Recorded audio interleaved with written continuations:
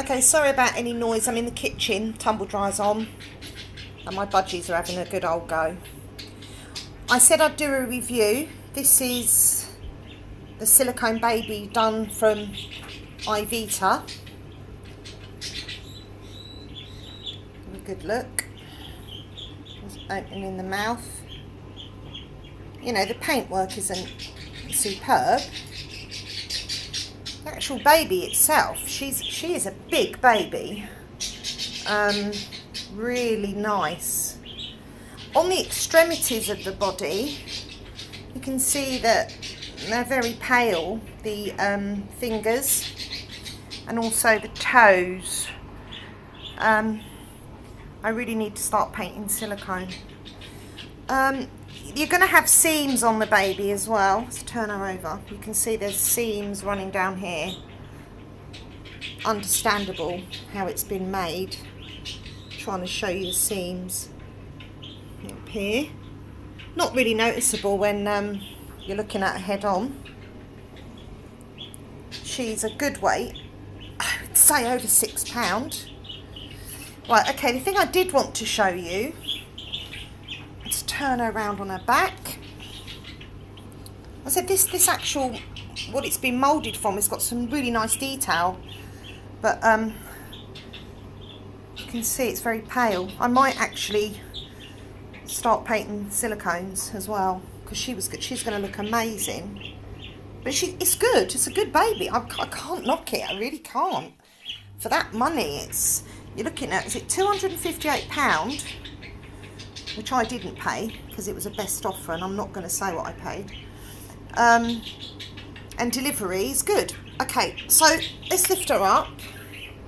You see she's really squidgy. What I did notice is the top of the head. This doesn't bother me in the slightest. It may bother someone else. This is where she's been poured into the mould, and you've got that top bit on the top.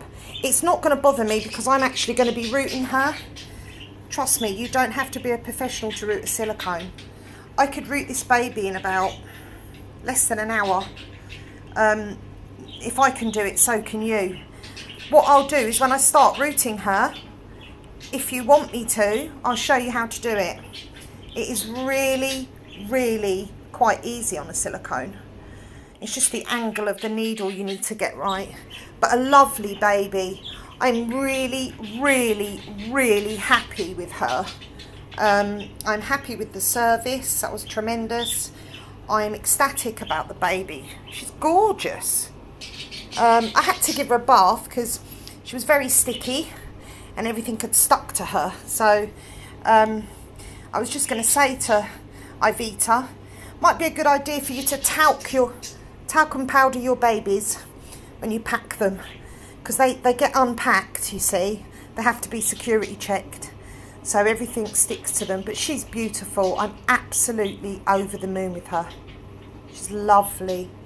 If you want any more films on her, I'll send them. I'll post another one when she's dressed. I'm just going to pop in a baby grow. I've just bathed her, and then I'm going to talc her down, and then leave a comment if you want to look at her dressed, if you want to look at her having a bath.